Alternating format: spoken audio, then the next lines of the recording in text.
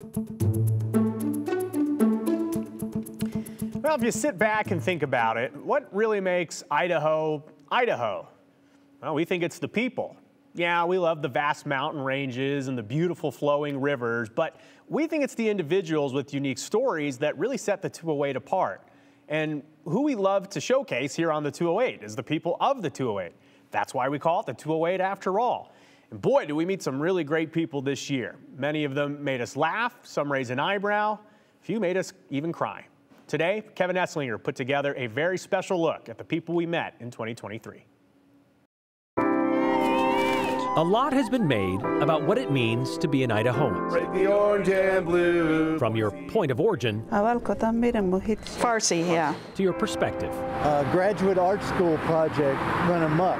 What we found, it doesn't really have much to do with either of those things. How insignificant we are as human beings on this planet. In 2023, we met several artists like Scott Yarnell. So this is a material called alucobond. The builder of Boise's Pale Blue Dot structure scaling sculpture. This need for connection between human beings. That's why we need to remember that we have more in common than we do, that divides us basically. And Boris Garabian. Oh, I love Idaho landscape. A refugee from the Soviet Union. You have the mountains, you have the rivers, you have the lakes. Who found refuge in his art. It's a feeling open. It's open area, It's like ocean. You can see ocean, it's open. And recently opened his first gallery in Meridian. Oh, it's something here inside told me you have to pay. I come here and the refugee talk. And we met other artists who are inspired by each other. The shoulder. The classes last 3 hours, but what they take away lasts a lot longer. Connection, healthy connections. Which is why they call themselves Artisans for Hope. The combination of working together creates hope. Hope, we found, class of 23. Yes. With Midvale's graduating class. How many are graduating with you? 8. Just 8? Just 8. 4 girls and 4 boys. And Boise's grand graduating class of 528. Do you know everybody? I would say I recognize majority of the people, could put a name on probably over half. In facing our future, I think we've kind of have found this middle ground. We also learned from our past. The shame and the humiliation of being incarcerated because of what you look like. It has to be absolutely devastating. From those who don't want to let go of it just yet. When you have the 300-seat theater and it's full, and something happens on the screen, the people do this, or they just laughing and stuff. It's just fun to watch the audience reactions. I wonder how many people from the highway here noticed this. That dichotomy was on display with the animals we met too. They seem to know what they're doing. Those ospreys building for the next generation in Eagle. We've seen a lot of construction in Ada County in the last few years, and this is probably one of the nicer ones for us, And that fish, just one fish returned to redfish. You're just one fish. They called him Lonesome Larry, which was almost the last generation, but brought back an entire species. We're glad to see him back, and hopefully some others. From way back. And he was the catalyst that certainly brought an awful lot of attention to the plight of Redfish Lake sockeye. What about way, way back? So he's just a little long-tailed, dog-sized dinosaur. We met the newest state symbol, thanks to some of our youngest Idahoans. And that is a bunch of fourth graders. Fourth graders who lobbied legislators and wrote letters. In their very, very best handwriting and their very best English, they stated why the state of Idaho needed a state dinosaur. I live in Bonneville County, which is where the dinosaur Eryctodromeus was discovered.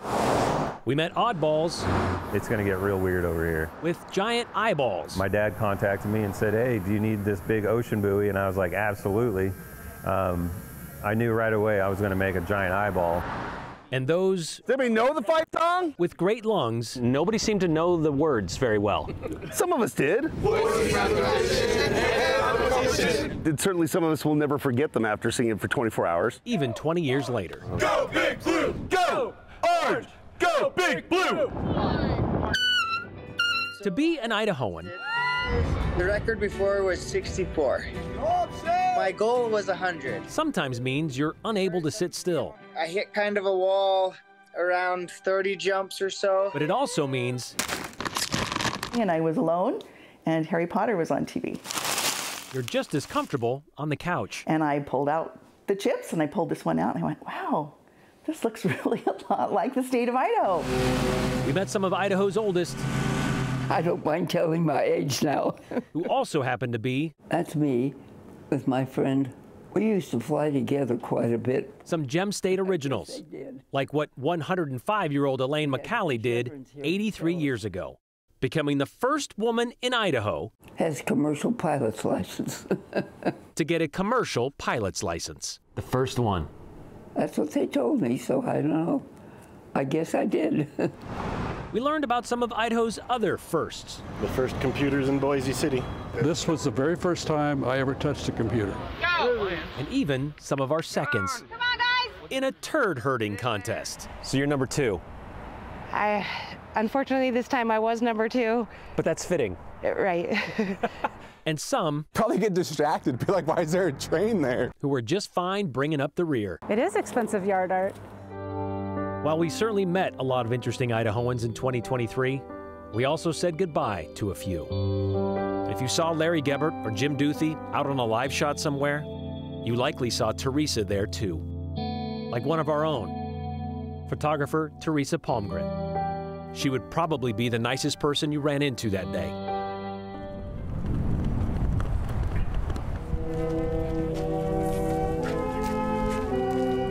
And one of our most respected state leaders. Order! Arms! A small man, but a big heart. Former Governor Phil Batt. He's what we think Idaho should be. Idaho's champion of civil rights. There won't be another one. There will never be another Phil Batt, ever. Passed away on his 96th birthday. What are you going to remember most? You know, his kindness. He made you feel good. He always made you feel like you were part of the family. And that was special. Hey, tuck it in the back. Bus Hudson's family? Your hands are cold. No, they're not. They celebrated his 100th birthday in April. Dad, this is Tim, the chaplain. Only to say goodbye to the World War II veteran. I was a cowboy in an Army uniform, but I'll tell you one thing, I was a damn good soldier. Just 3 months later. I didn't even know what I was doing. There's no better way to wrap up a year, or what it means to be an Idahoan, than what we learned from those we met. You know, they say that time really flies when you're having fun. We must have had a hell of a lot of fun because time sure got away with us. Why we need to remember that we have more in common than we do, you know, that divides us, basically. That's a message that we can continue to take into the new year. A huge thank you to everyone who we got to know this year. And to all of you who watch the 208, text us, write in, email in, and those of you who trust us with your news, we're so happy to bring it to you just before 5 o'clock every single weekday. And we're excited to see who we meet in 2024. We'll be right back.